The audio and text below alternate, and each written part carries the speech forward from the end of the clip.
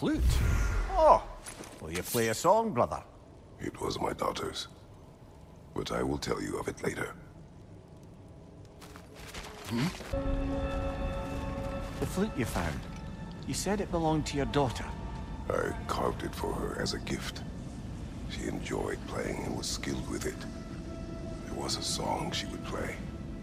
One I used to remember every note of. But no longer. Brother, if you mean to recount the story of the day you were tricked into killing your wife and daughter, you don't have to. You've told that story before. We know how it ends. You needn't relive it. That's not the story her flute brings to mind, is it? No.